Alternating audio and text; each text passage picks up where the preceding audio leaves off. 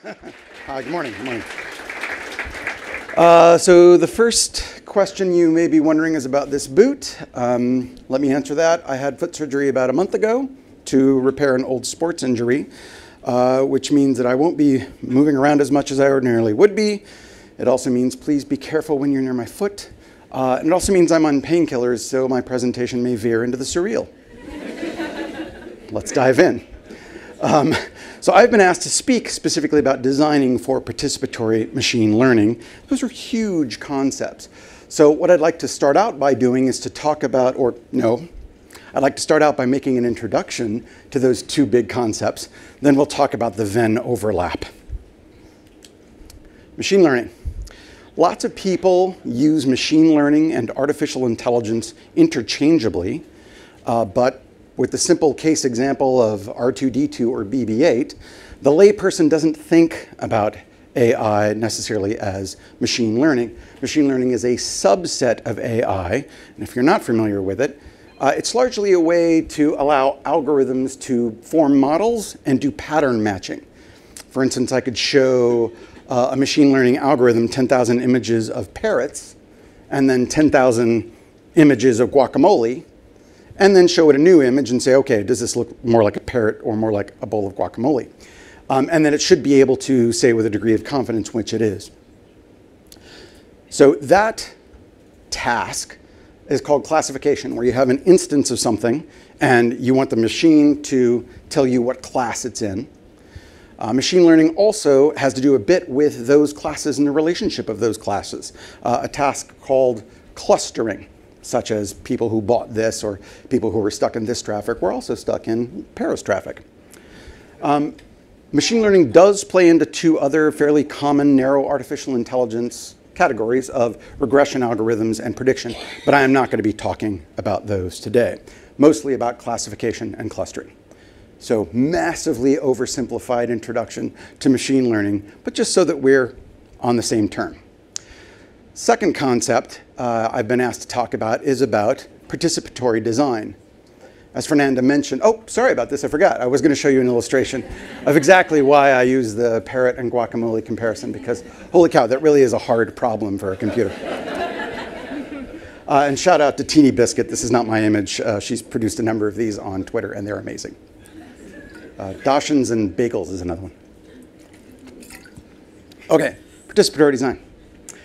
As Fernanda mentioned in the introduction, participatory design is a method of design that brings users not just in for initial fundamental research or even testing of a given technology, but actually brings them in the room for the design so that you can shrink that feedback loop to near nothing. It was begun in Scandinavia in the 1970s, and the user-centered design, which is most popular today, is sort of a grandchild of participatory design. But it actually plays out a great deal in artificial intelligence, which will be the last part of my talk. In the true spirit of Scandinavia, it wasn't just about usability or shrinking a feedback loop, but really about empowering users to have a say in the tools that they use to get their work and their lives done. So, participatory design. Again, a vast oversimplification, but useful for just sort of setting out terms. We're going to be talking about the overlap of those two concepts, and anytime I talk about Venn diagrams, I get to show you the world's greatest Venn diagram. And we're going to be talking about this space in a little bit. But before we get to the platypus, I want to give you a little bit of context about where I'm coming from, because that's going to inform my take on what this overlap is about. So the reason I'm on stage with you is because I do a lot of stuff with AI. I run a super nerdy blog called Sci-Fi Interfaces, where I review the technology in science fiction as if it were real. And this year is dedicated to AI in sci-fi. There's a lot of super nerdy analysis that I do on that. But I'm not just a theoretician or a critic. I'm also day-to-day. I work for IBM designing an AI for supply chain professionals, which I suspect no one in the room is a supply chain professional, but if you are, come and chat me up during a break and we'll talk about it. But I do have my hands in the design and development and release of AI on a day-to-day basis. But the reason I think I'm actually in the room is on the far right-hand side of the slide. In 2017, I published a book called Designing Agentive Technology. And the core thesis of this book is that I believe that there is a mode of interaction between an AI that acts as an assistant for you to complete a task and an AI that is automated and sort of locks the human out.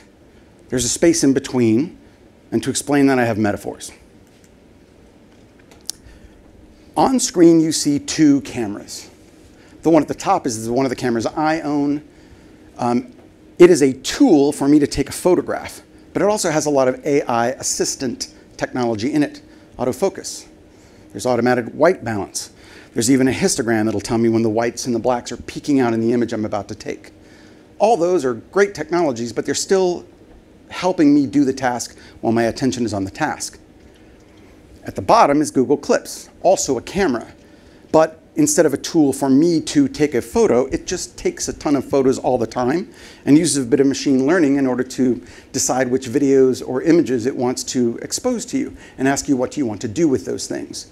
Here's one where you were smiling. Here's one where your kid took their first steps. What do you want to do with these things? Right? The top one has a bunch of assistant technologies, and the bottom one is an agent that just takes the photos for you. Example number one. You'll notice I'm using a lot of Google examples on purpose. Example number two. Two cars are on screen. The top is a tool to allow you to drive yourself from point A to point B or get stuck in London traffic. But it has a lot of assistant technologies behind it. It has automatic braking. It has lane assist. It has dynamic following distances if you happen to be in a Tesla. The thing on the bottom is also a car, but it knows where you are by dint of the device in which you asked for it. It knows where you're going because you told it your destination when you requested it. And from that point forward, it acts as an agent to get you from point A to point B. You don't even have a steering wheel in that device. It is an agent that drives you. Two cars, one's an assistant, one's an agent. If you don't like technological metaphors, A, what are you doing at this conference? But B, I can hook you up. Dogs is a metaphor, my third one. I'm not a hunter, but this is the way I understand hunting dogs work. If you have a hunting dog with you, you can go out into the hunting place and tell the dog to flush out the quail from a given bush. The dog will do so, and then you take out your death stick, kill one of the birds, and the dog will go bring the corpse to you dutifully. That is an assistant that helps you with your task of hunting. Contrast that with a security dog, a guard dog, right? The guard dog knows a territory. It has in its mind a couple of familiar faces, and any non-familiar face that enters into that territory will get barked at, both to scare the face and to alert the human. And the human doesn't have to be there helping the dog guard the territory. The human can go eat lunch or go to sleep, right? So, dog as metaphor. Clear-ish? Less metaphorically, I have developed a model of 27 use cases that are very unique to agentive technology. Oh, that's blurred. Guess you'll have to buy the book. I'm kidding. Can you imagine? That would be such a jerk thing to do. No, I'm not going to do that to you. And in fact, if you don't want a photograph, you can just go to that bit.ly URL. It's there. Anyway, so this is the model, the sort of diagram by which I have associated or organized those 27 use cases. And to the point of this talk, several of them are about the participatory machine learning involved with an agent. Whew. Can I show you that Venn diagram again? It's so funny. Okay, so we've talked about machine learning, we've talked about participatory design, and I've given you a take on where I come into the picture, or at least my perspective on what that Venn overlap is. And now we're going to dive into that. And I believe the way that participation with the output of machine learning changes depending on whether you are pre-launch or post-launch. Pre-launch, of course, you're going to be concerned about whether or not your model is performing according to expectations. You're going to want to test the outputs. You're going to want to refine those. You may even want to have users provide input that form the basis of the supervised learning. That's kind of a niche thing and largely the domain of engineers and researchers.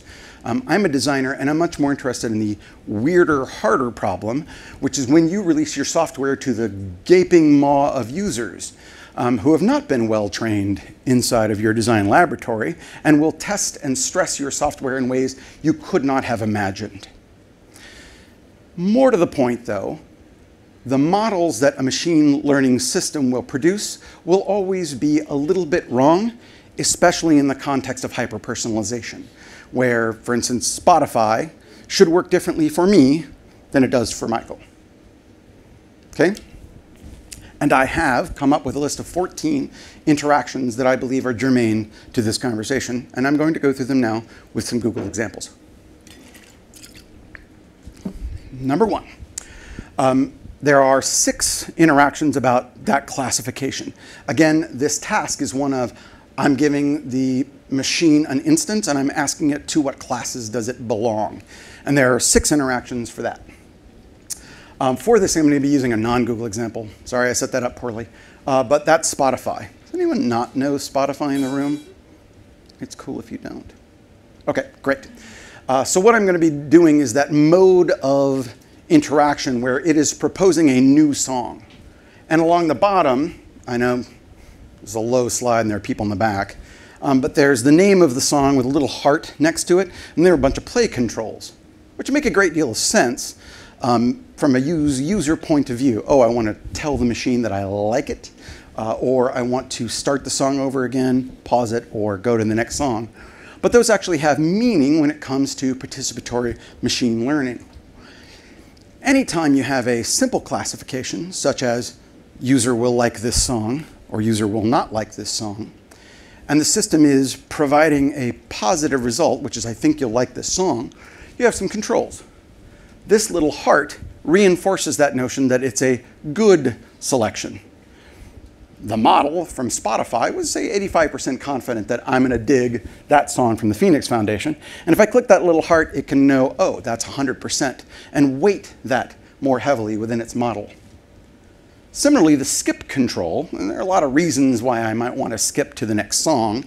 I don't like it, I'm not in the mood, I've already heard this one today or something. So it's much less weighty as far as the model is concerned, but nonetheless, it's an input that might mean I don't like this song. Right? So this is a tool to allow me to reinforce a positive out of the system. And this is a tool that much less heavily lets me let it know that, oh, you may have gotten that positive wrong. It's a false positive. Of course, we don't deal just with machine learning with positives. We also deal with negatives. And for that, we're going to take a look at another of my favorite agents, which is your spam filter. This time, we are going to the Google example in Gmail. A spam filter isn't there to try and show you things. It's doing the opposite. It's trying to hide things away from you. In this case, we've got negatives. And we need to have controls to both deal with the false negatives and the true negatives. So in the spam filter, it could just get those things and delete them. But again, machine learning models are never perfect. So we drop spam into a folder that you can go and review and decide whether or not you agree that that was spam. And in case the model was wrong, you have a control to say that was a false negative. I want you to not only get this out of my spam folder and put it back into my inbox, but I also want you to, in the future, know that either this sender or messages with similar content are not spam. And you need to account for those false negative controls anytime you're dealing with classification. There's also simple access to the list of negatives is useful, but I would even argue that occasional exposure helps reinforce those boundaries. So if a piece of mail came in that was only 85% or near whatever the threshold of confidence is from the Google developers, that some of those should leak into my inbox occasionally to allow me to say, yes, that is spam, and reinforce that boundary, and also keep the feature top of mind. Not too heavily, maybe once a month. But that gives me both exposure to that edge and controls for it. There are 2 other examples. You may need to do a manual override sometimes or ask a machine to ignore an example. For instance, in Spotify, I might like a song that is death metal polka, but only because my brother's in that band. I normally don't want to listen to death metal polka, so I need Spotify to ignore that example.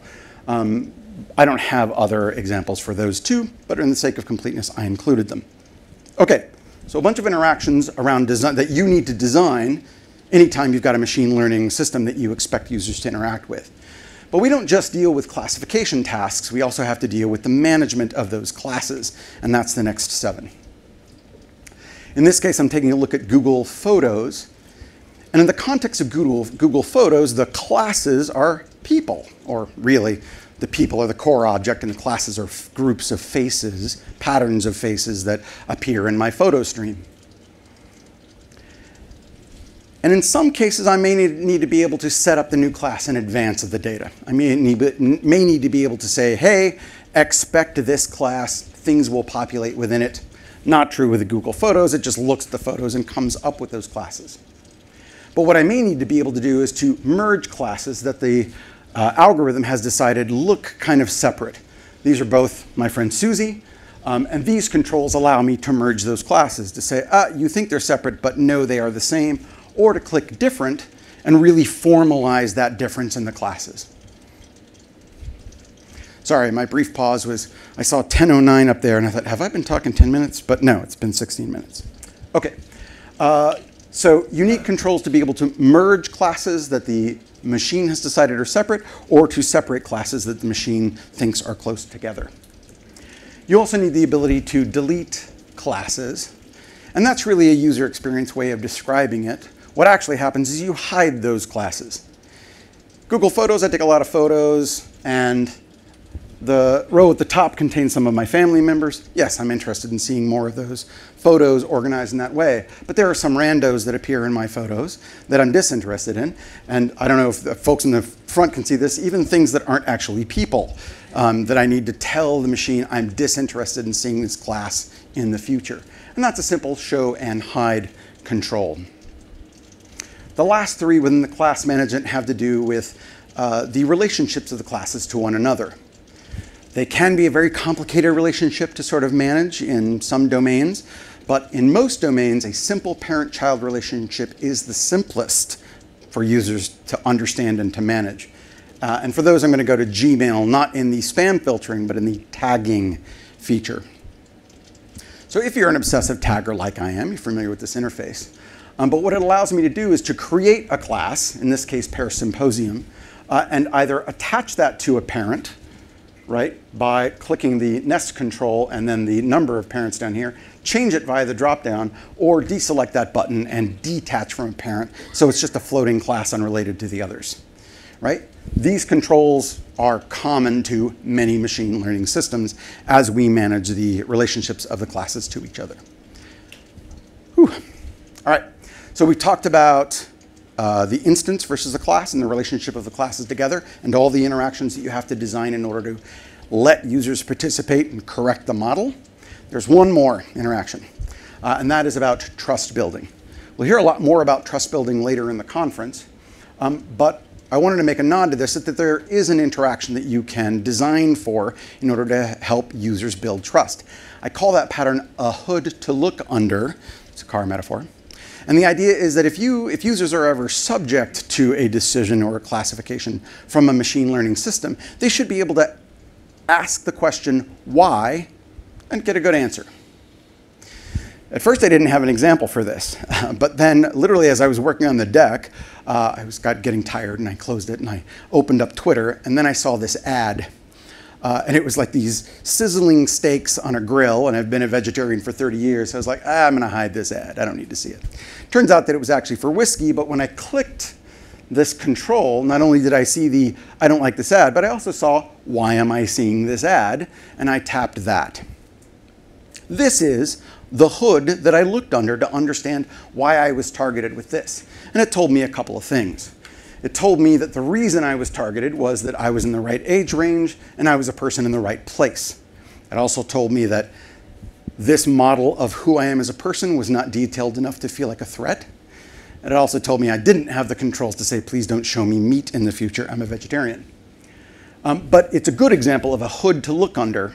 I suspect that in almost any new domain where users are interacting with a machine learning algorithm, they will start out looking into this hood quite a bit, and over time build enough trust that they don't need to look under the hood anymore. So those are the 14. This is a second draft of this list. The first draft was in the Agent of Technology book, but I've added some other things here because I've had 2 years to think about it. There are a lot of smart people in this room, a lot of whom deal with machine learning. If you find any of these later, like give you pause, or you want to say, hey, Chris, I disagree, or I think of one that you missed, please let me know. We were encouraged in preparing these talks to end with calls to action. I have 3 for you. So the first is, my day job is with IBM, and we don't just do AI, we also talk about AI, just like Google. And we have a website, ibm.com/design/AI. You won't find this list of 14 interactions there, but you will find some good fundamentals on machine learning and principles for designing AI. So shout out to my employer. Number 2, the main reason we're all here today is the Google Pair Guidebook. And it's a great guidebook. In full disclosure, I was an external consultant for it. But if you're interested more about this notion of interactions that help with the machine learning, I will point you down to this section down here, the feedback and control section. This is the section that I actually externally consulted on, but it deals with a lot of these issues in giving humans an ability to give feedback to your machine learning. And props to the team. In the section about feedback and control, I did notice a feedback control, which I think is a really good note. Good work, kids. And the last one is, if you're interested in these concepts of agentive technology, why they're different, why it's unique, and what the ethical concerns are, you can buy that book. If you've already bought that book, maybe you could read that book. If you've read that book, maybe you could give a review. I've got stellar reviews, but there are only 14 of them. The more is always useful for an author who's on Amazon. Similarly, if you've read it and you've written a review, I'm interested in collecting case studies. I'm currently working with Matt of Spotify in order to use some of those examples to build up a big case study that I can publish. And I'm also working on a follow-up to this book about the assistant AI, because I think there's a lot of stuff to talk about there. So if during a break you have some fun stories, come regale me with them.